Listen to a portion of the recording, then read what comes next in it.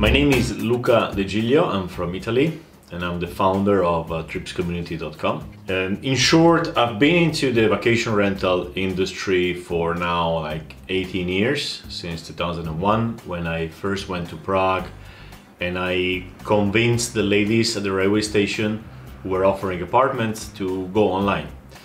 They didn't even have email at the time, so we used SMS for bookings. So it was really early. And for a few years, that was my lifestyle business. So I had like a booking website, which was pretty close to what later Airbnb became. So all the features Airbnb did later, I had done them before. And since it was a lifestyle business, the aim was for me just to travel. I was really enjoying life at the time and not growth. So when Silicon Valley got into the business with a lot of money and a lot of expertise and big plans, it took them 2 or 3 years to basically destroy my business model, which was based on organic search. So people would look for apartments in Prague and other cities and they would find my websites. After that, I created a startup in the same space, and the startup is specialized in online distribution. So we just basically take care of bookings for property managers and owners, hosts, and so on. For the last 2 years, I've been also an expert in training people in the industry through a website called hosttraining.com.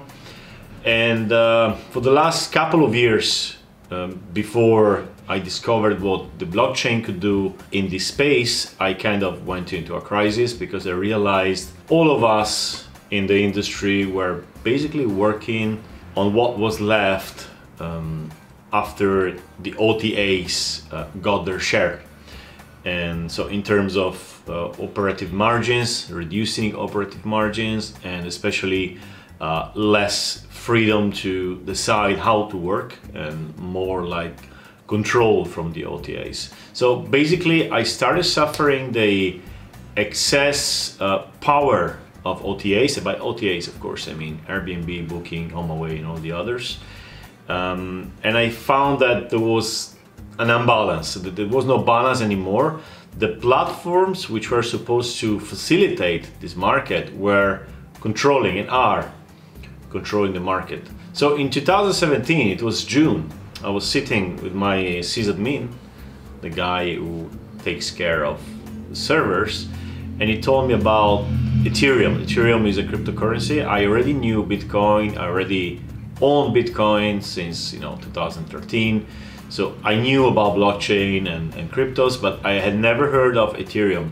And the funny thing, the interesting thing about Ethereum was that Ethereum will allow you to program on the blockchain, just to keep it very simple. That opened my eyes, and I remember when he was talking, it took me like less than 3 minutes to go like, all right, we need to do the Airbnb on the blockchain, something decentralized, something which is in the hands of the people who use it. So the hosts and the guests and the property managers and the software companies, and not some third party which is concentrated on extracting value from the platform. So that's how the idea started. And since that time, I just went 100%. I just like completely changed my focus and I went straight into this idea. I wrote a white paper, then I built a community. I basically told people in the industry, let's do this. And we worked together on this white paper, which you can find on our website. It took us 4 months, more than 30-40 people working on every single aspect on how to build an alternative platform.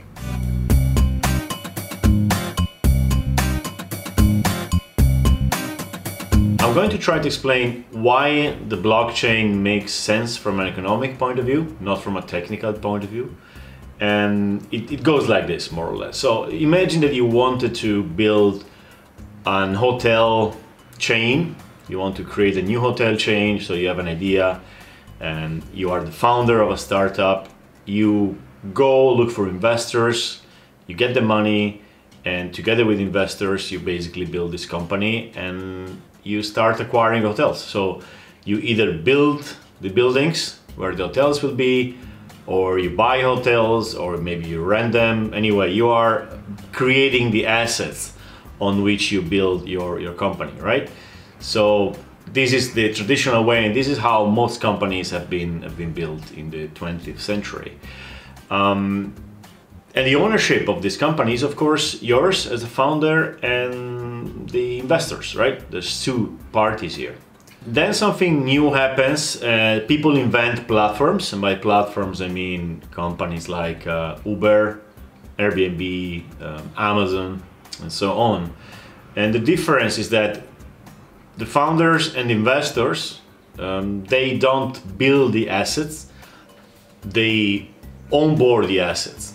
So Uber tells people, why don't you drive your car in spare time and make some extra money? Airbnb says, why don't you rent your room or your house when you're not there and make some extra money and pay your mortgage, and so on. And that's a great way for a company to scale, because if you don't have to buy 100 rooms in a hotel, that you can just have people upload them in your website, that's much faster. It's not capital intensive. You can focus your business on attracting customers who buy these assets or rent these assets. And so the platforms are very successful. It's a new model, and it's one of the most successful models we are seeing in the last decade at least. But something is new, right? So now the company is made of founders who had the idea and put the work, investors who put the money and the contacts and their networks, and then you have, let's stay focused on Airbnb now, they have the hosts. Now, what do the hosts bring to the platform? They bring the house, they bring the bricks, the most important asset, I would say, in the whole ecosystem, and they bring the work. So they welcome people, they clean the apartment, and they do all the other, many chores you have to do when you have to welcome guests. So hosts are part of this ecosystem. They're maybe even the most important part in a way, and that's where things break, because if you look at the ownership in these platforms, it's still in the 20th century's model. It's founders and investors. There's no hosts. Hosts do not own at all the platform. And I think this is the weak point, and that's the part which needs to be upgraded, right? Because the interest of the platform is completely misaligned with the interest of the network of people who actually use these platforms, right? So in Trips, we have this different approach. We think that ownership has to go mostly to people who use it, use the platform. So mostly I would say hosts. And then, of course, founders get a little bit, investors are invited to the table, but not to own the whole thing. So they are part of the investors, because the hosts are also investors, the property managers. So basically the industry is investing in the platform, and also the guests, because after all, the money comes from the guests, right? Once this is running, all the money comes from the guests.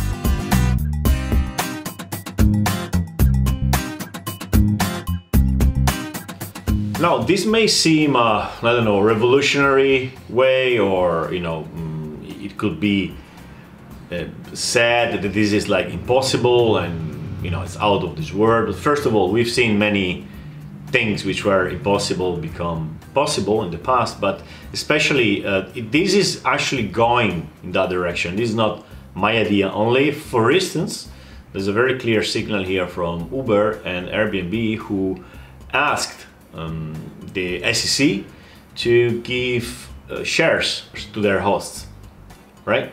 So nothing has happened so far, but that's the direction they want to take, and especially Airbnb has been very clear about that. They say that a 21st century company need to have interests aligned with the hosts, right? So what should we do here? Should we wait for them to do this?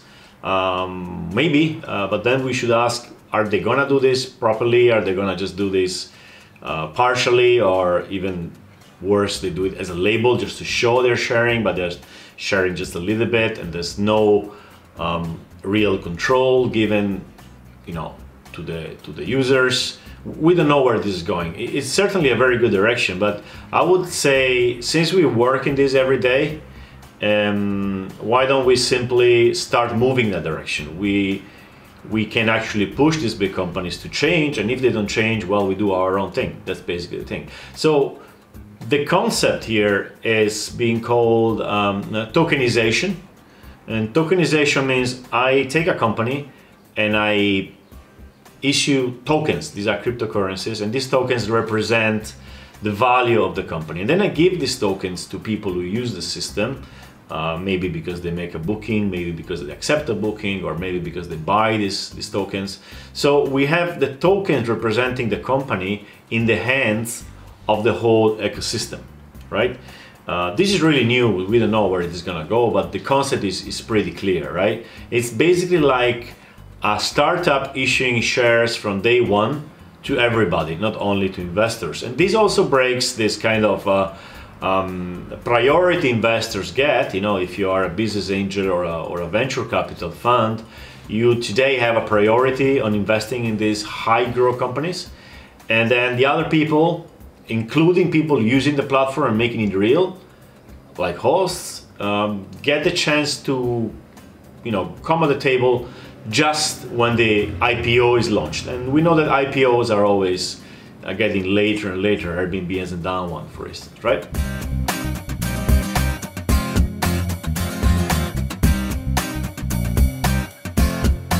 A very important and interesting characteristic of Trips is its openness. We are using 100% open source software, and our inventory is open. What does it mean?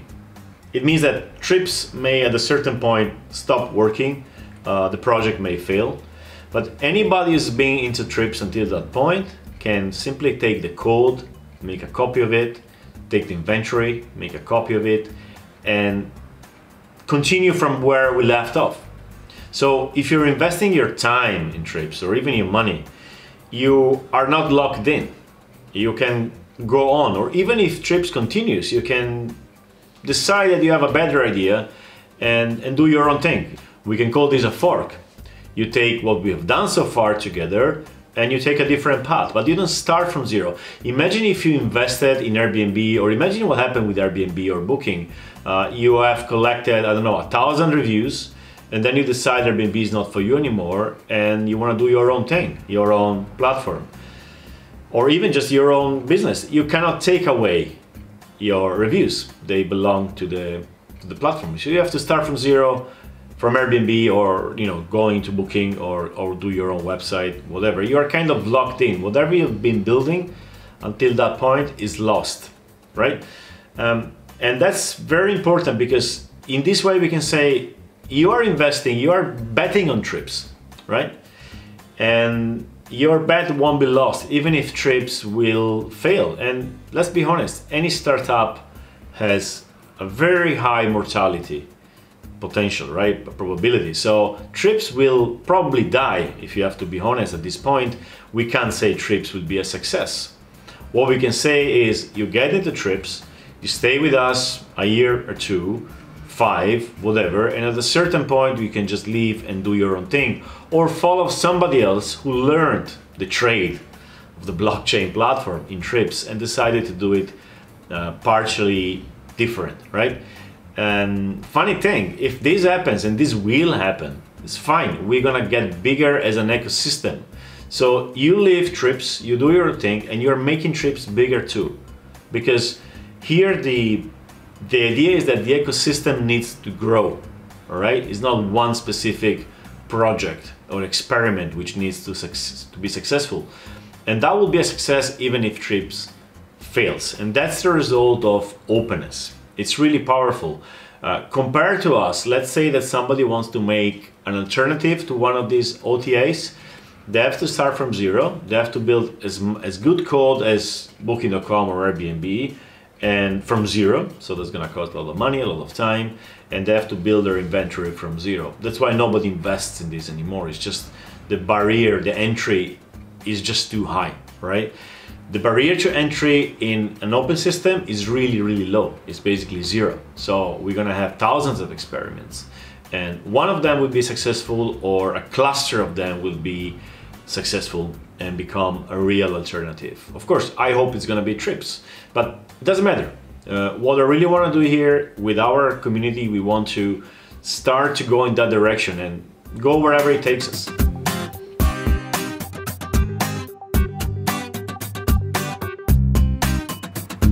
So what about the blockchain into this? It is pretty simple. Think about how things works right now. You have the internet, and this is the decentralized open protocol, which we all use. And on top of this open decentralized protocol, the internet, there are the websites and the apps, so the OTAs, Airbnb or Booking. And on top of them, we build our own businesses. We are property managers, we are software services, we are hosts, whatever, right? So where does the blockchain go into this? The blockchain goes between the internet, so it goes on the top of the internet and below the OTAs. So you have internet, blockchain, OTAs, and users. And the blockchain makes the OTAs smaller in the sense that the OTAs do not need to deal anymore with trust. So I'm booking Airbnb because I know that if I send the money to Airbnb and something goes wrong, I get my money back or I'm protected. That's why some people call the commissions on the OTAs the trust tax. So I'm paying for the trust, not only because they help me find things, this is the discoverability. That's the easy part. Discoverability, it's easy in the internet. You don't need so big companies to deal with it, right? So you take away the trust factor from the OTAs, so they don't need to do the trust anymore, because now the trust is done by the blockchain, is done by the smart contracts. And you also take away many tasks they do, which is what we call curation. So when something goes wrong, some person has to kind of be involved, like when something gets broken in the apartment, for instance. And this can be dealt by the network. So instead of having one person working for the company, you can have a group of people working on the app, on their smartphone, and deciding about issues, okay? So you are making the OTAs much thinner. This level, this layer, which is the OTA, becomes much thinner. And if you extremize this, it becomes a protocol. And when it's a protocol, there's not even company behind that. So we're very far from having protocol OTAs, but we are much closer to having low impact OTAs. So same system as today, you are booking through a website, an OTA, but the OTA is just not taking all this commission and is not so powerful. That's the whole idea, because the blockchain allows us to do that. Is the blockchain a threat to the OTAs? It is a threat only if they don't evolve in the same way that the internet has been a threat to traditional travel agencies and they didn't become online travel agencies, and somebody else came from outside with a fresh mind and no legacy culture in the company basically, and they build these online travel agencies, OTAs. So it is not a threat if they want to evolve. It is a threat if they don't want to evolve.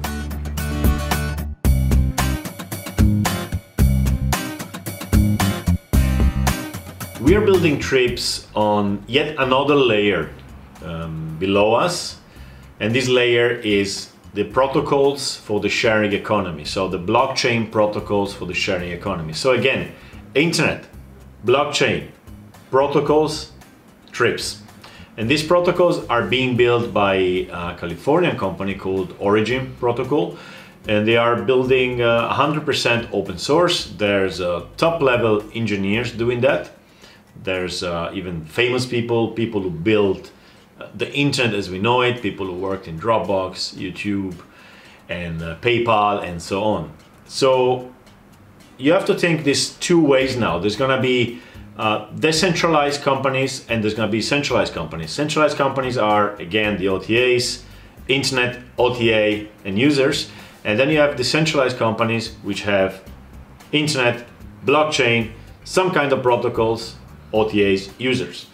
Every layer of this new system is open, while on the other side, the layer OTA is a closed layer.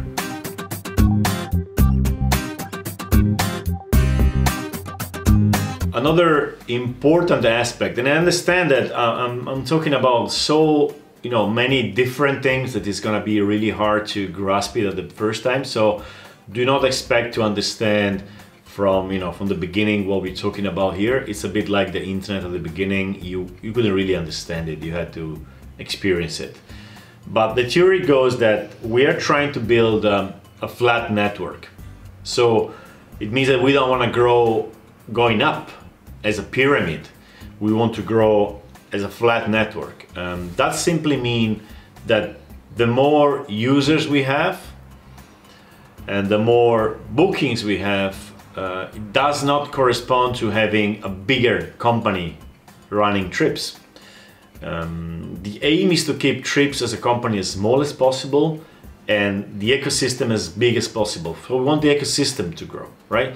This allows for a much better scalability, and I would argue this allows for a much better localization, because once you give people in the network, and people in the network are hosts and guests mostly, to decide about issues, like again, when something gets broken, you can also add a new element, which is the local element. If something gets broken in an apartment in Paris, and I have the 5 judges in the panel who are called to decide, 3 of them are from Paris, I'm having a better local response to it. And there are always issues which are local. You need to know what's happening in the city to judge. Like the guests arrived late, of course there was a strike.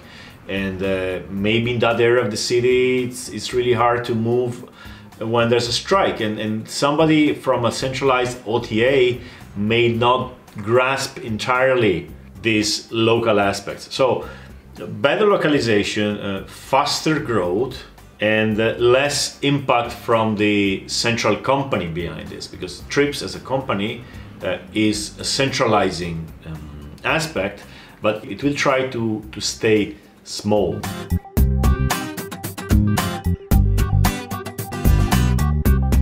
The community aspect of Trips is really interesting. We've been working for more than a year on the project, and most of the work has been done by community members who are not employees. They simply want to help the project. And going back to tokenization, we give every month or every couple of months, we give people Trips, which are our tokens, in exchange for their work. I got this funny way to say it. It's like we give fake money for real work. And the idea is that, first of all, you're working on Trips not because you want to make money, become rich. You do it because you want to have an alternative on your work. You're already working in this space and you want an alternative, so you help this project.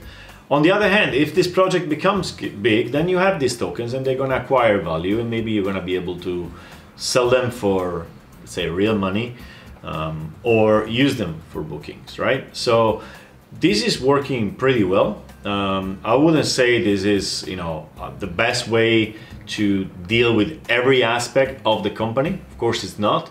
You have to see Trips as the classic startup, so the boundaries are very clear. Some people are hired, some people are not.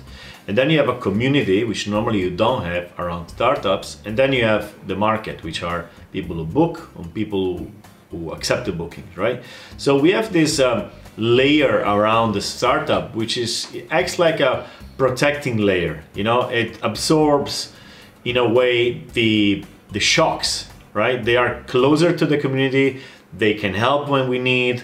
They can help us scale before we hire, and so on. It's a really interesting, I would call it experiment. I've personally never done it, and everything which is being done outside is similarly, like new. So it's a very interesting social and economic experiment. So just for this, I think it's worth to be part of Trips, because you are kind of anticipating how probably the workplace will look in 10 or 20 or 30 years.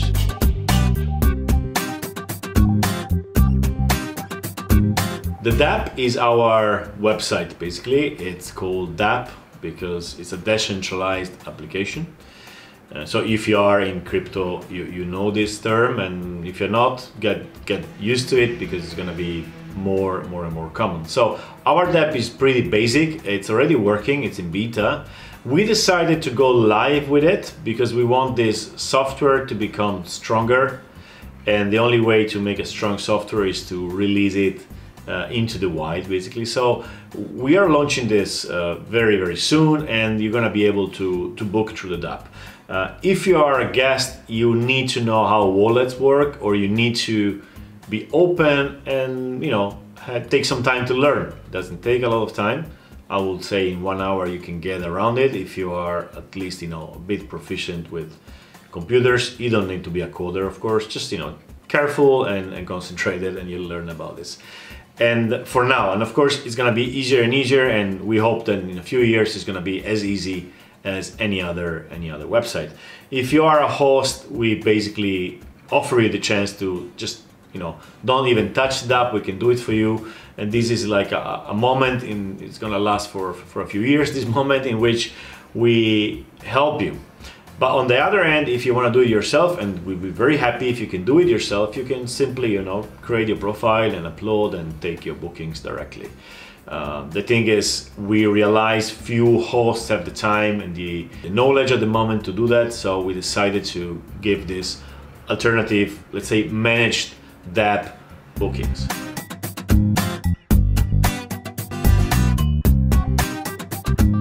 We of course need money to do this, and we decided to take also a non-conventional approach to this. So we're not gonna get money from venture capital or from any kind of investor, because we realize that the community is more than ready to give money for that.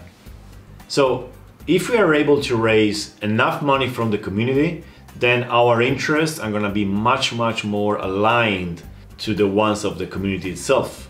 If you get money from external investors who are expecting a return, then it's more difficult to balance the interest of the community, the platform, and investors. So we will be open to investors at a certain time, but the strategy right now is like, we're gonna try to get as much money in as many rounds as we can from the community itself. And that means hosts, that means property manager and software companies, and whoever is actually using the system and whoever is building their business on the platform, right? We already have raised money internally with the community. Internally, I mean people who are closer to the project, who we know personally at the moment. And then we are gonna enlarge this pool of investors slowly. We're gonna do a classic equity crowdfunding and so on. Every time we get money, we try to spend it and show how this money is well spent and how we grow the business and how we get bookings and so on. We will probably reach a point when investors will want to get in and we will accept them on our terms. I don't want this to sound arrogant because it's not. It's just, it is much better that the people who use the system pay for it. And it's also a new way to do this, so it's another of these experiments which I find really interesting, because again, it may be the future way of raising capital. And I'm not talking about ICOs here, I'm not talking about selling tokens to crypto investors. This is probably even worse in terms of misalignment, because crypto investors are unexperienced investors who just want to make a quick buck. And what we've seen so far is that after 3 months, if the token hasn't gone 10x or under x, they come to the Telegram and they don't come to our Telegram because we haven't done an ICO, but they go to the Telegram and they start asking for when moon, when are we gonna go on that exchange and so on. And this is really distracting. So we're gonna try to avoid this as much as possible. And at the same time, we keep an eye on the ecosystem in the crypto world and see if there are money raising opportunities there, but again, on our terms. The best way to keep in touch is by far the newsletter. The newsletter is based on a decentralized protocol called email, and we know that when we write to you, we're going to reach you.